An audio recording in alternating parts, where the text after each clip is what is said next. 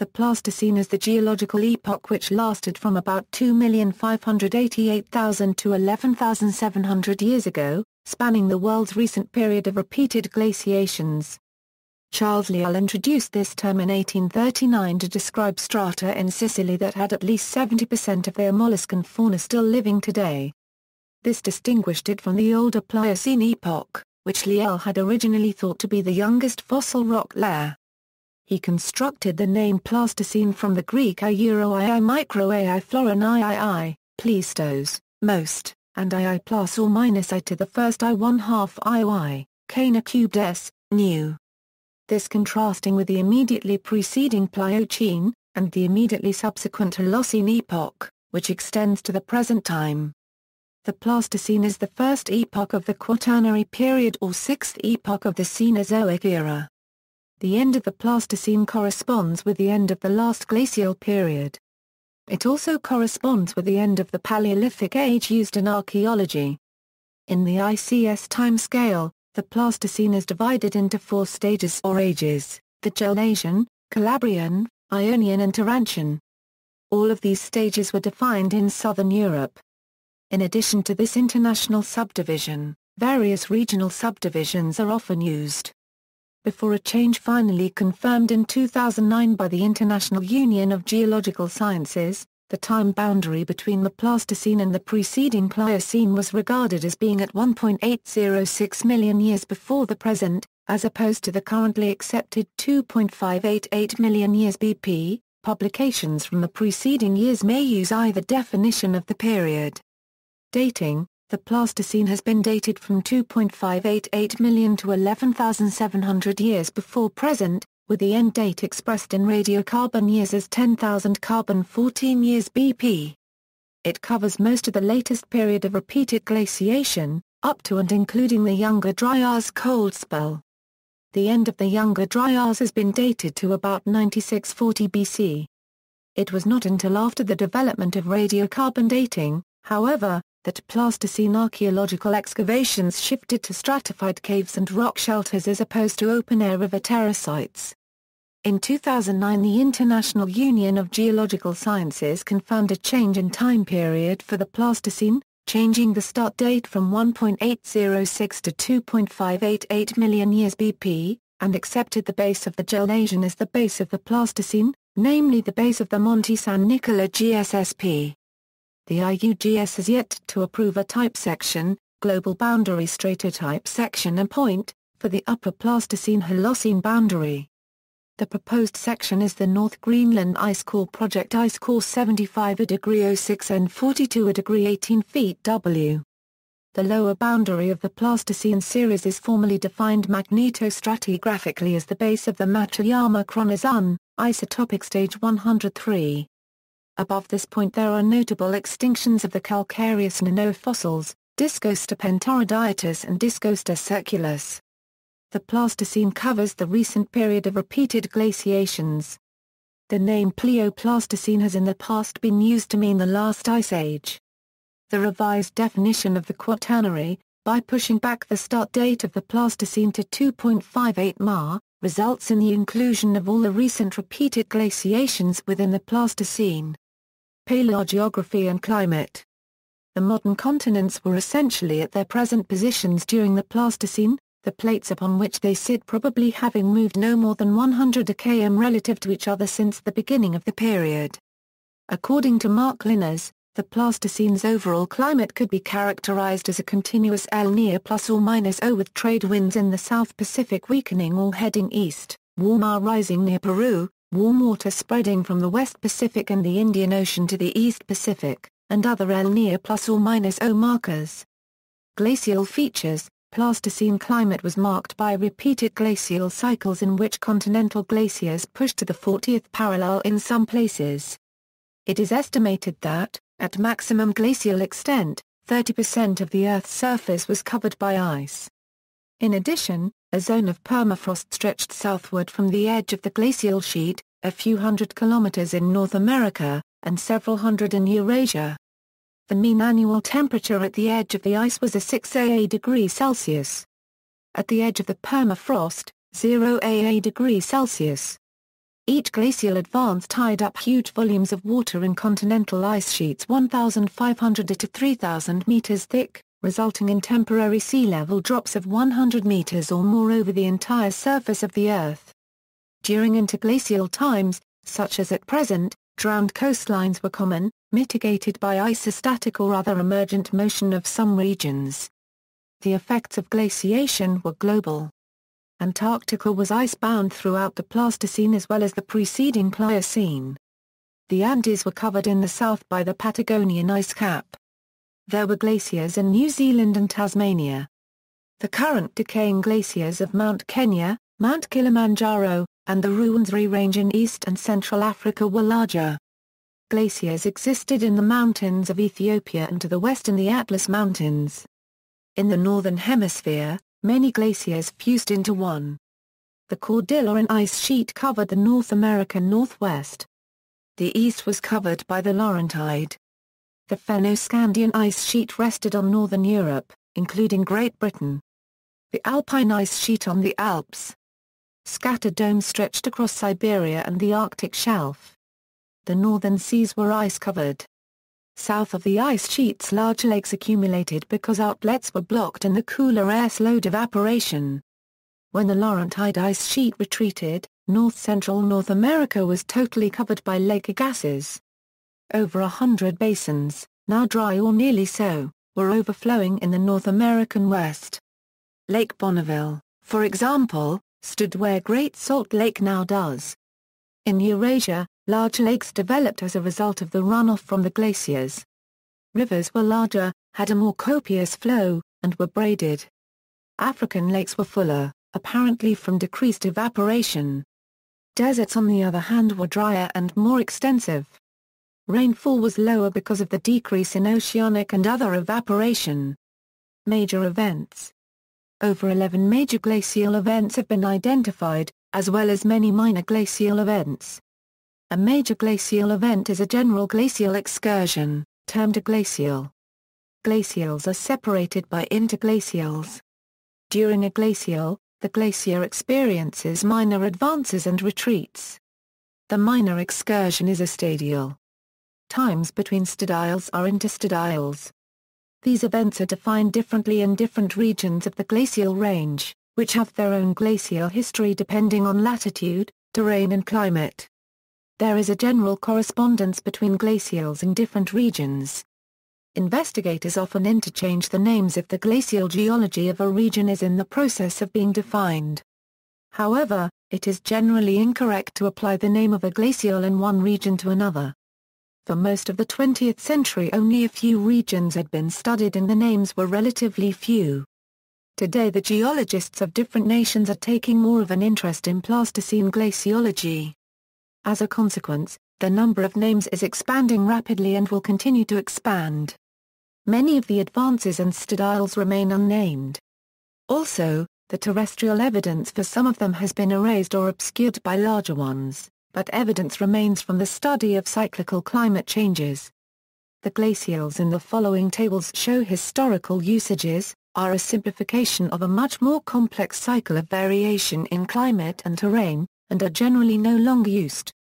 These names have been abandoned in favor of numeric data because many of the correlations were found to be either inexact or incorrect and more than 4 major glacials have been recognized since the historical terminology was established. Corresponding to the terms glacial and interglacial, the terms pluvial and interpluvial are in use. A pluvial is a warmer period of increased rainfall. An interpluvial, of decreased rainfall. Formerly a pluvial was thought to correspond to a glacial in regions not iced, and in some cases it does. Rainfall is cyclical also. Pluvials and interpluvials are widespread. There is no systematic correspondence of pluvials to glacials, however. Moreover, regional pluvials do not correspond to each other globally. For example, some have used the term ris pluvial in Egyptian contexts. Any coincidence is an accident of regional factors. Only a few of the names for pluvials in restricted regions have been stratigraphically defined. Paleocycles, the sum of transient factors acting at the Earth's surface is cyclical, climate, ocean currents and other movements, wind currents, temperature, etc. The waveform response comes from the underlying cyclical motions of the planet, which eventually drag all the transients into harmony with them. The repeated glaciations of the Pleistocene were caused by the same factors. Milankovitch cycles. Glaciation in the Pleistocene was a series of glacials and interglacials, stadials and interstadials, mirroring periodic changes in climate. The main factor at work in climate cycling is now believed to be Milankovitch cycles. These are periodic variations in regional and planetary solar radiation reaching the Earth caused by several repeating changes in the Earth's motion. Milankovitch cycles cannot be the sole factor responsible for the variations in climate since they explain neither the long-term cooling trend over the Pleistocene, nor the millennial variations in the Greenland ice cores. Milankovitch pacing seems to best explain glaciation events with periodicity of 100,000, 40,000, and 20,000 years. Such a pattern seems to fit the information on climate change found in oxygen isotope cores. The timing of our present interglacial interval to that of the previous interglacial, beginning about 130,000 years ago, suggests that the next glacial would likely begin in about 3,000 years. Oxygen isotope ratio cycles. In oxygen isotope ratio analysis, variations in the ratio of 18O to 16O by mass present in the calcite of oceanic core samples is used as a diagnostic of ancient ocean temperature change and therefore of climate change. Cold oceans are richer in 18O, which is included in the tests of the microorganisms contributing the calcite. A more recent version of the sampling process makes use of modern glacial ice cores. Although less rich in 18O than seawater, the snow that fell on the glacier year by year nevertheless contained 18O and 16O in a ratio that depended on the mean annual temperature. Temperature and climate change are cyclical when plotted on a graph of temperature versus time. Temperature coordinates are given in the form of a deviation from today's annual mean temperature, taken as 0. This sort of graph is based on another of isotope ratio versus time. Ratios are converted to a percentage difference from the ratio found in standard mean ocean water. The graph in either form appears as a waveform with overtones. One half of a period is a marine isotopic stage. It indicates a glacial or an interglacial. Overtones are stadials or interstadials. According to this evidence, Earth experienced 102 MIS stages beginning at about 2.588 mar BP in the early Pleistocene gelation. Early Pleistocene stages were shallow and frequent. The latest were the most intense and most widely spaced. By convention, stages are numbered from the Holocene, which is MIS1. Glacials receive an even number. Interglacials, odd. The first major glacial was MIS2-4 at about 85 11 car BP. The largest glacials were 2, 6, 12, and 16. The warmest interglacials, 1, 5, 9 and 11. For matching of MIS numbers to named stages, see under the articles for those names. Fauna. Both marine and continental faunas were essentially modern and many animals, specifically, mammals were much larger than their modern relatives. The severe climatic changes during the Ice Age had major impacts on the fauna and flora. With each advance of the ice, large areas of the continents became totally depopulated, and plants and animals retreating southward in front of the advancing glacier faced tremendous stress. The most severe stress resulted from drastic climatic changes, reduced living space, and curtailed food supply. A major extinction event of large mammals, which included mammoths, mastodons, saber-toothed cats, glyptodons, ground sloths, Irish elk, cave bears, and short-faced bears, began late in the Pleistocene and continued into the Holocene. Neanderthals also became extinct during this period. At the end of the last ice age, cold-blooded animals, smaller mammals like wood mice, migratory birds, and swifter animals like white-tailed deer had replaced the megafauna and migrated north. The extinctions were especially severe in North America where native horses and camels were eliminated. Asian land mammal ages include Tsukaudianian, Niuanian, and Yushine. European land mammal ages include Gelasian. North American land mammal ages include Blancan, Irvingtonian and Roncho-Labrian in millions of years. The Blancan extends significantly back into the Pliocene. South American land mammal ages include Uruguayan, Encinadan and Liocanian in millions of years. The Uruguayan previously extended significantly back into the Pliocene, although the new definition places it entirely within the Pleistocene. Humans.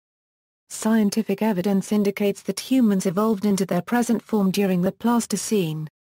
In the beginning of the Pleistocene, Paranthropus species are still present, as well as early human ancestors, but during the Lower Paleolithic they disappeared, and the only hominid species found in fossilic records is Homo erectus for much of the Pleistocene. The Middle and Late Paleolithic saw the appearance of new types of humans, as well as the development of more elaborate tools than found in previous eras. According to mitochondrial timing techniques, modern humans migrated from Africa after the Riss glaciation in the Middle Paleolithic during the Eocene stage, spreading all over the ice-free world during the late Pleistocene.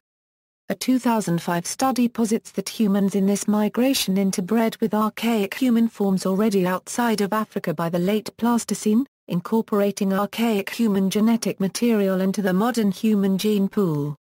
Deposits. Pleistocene non-marine sediments are found primarily in fluvial deposits, lake beds, slope and loess deposits as well as in the large amounts of material moved about by glaciers. Less common are cave deposits, travertines and volcanic deposits. Pleistocene marine deposits are found primarily in shallow marine basins, mostly in areas within a few tens of kilometers of the modern shoreline. In a few geologically active areas such as the Southern California coast, Pleistocene marine deposits may be found at elevations of several hundred meters. See also, climate state, geologic time scale, Pleistocene megafauna, timeline of glaciation, references. Og, Jim. June, 2004, Overview of Global Boundary Stratotype Sections and Points GSSPs, stratigraphy.org, accessed April 30, 2006. External links. The SMU Intaos Research Publications digital collection of anthropological and archaeological monographs contains late Pleistocene environments of the southern high plains. Pleistocene microfossils, 50-plus images of foraminifera,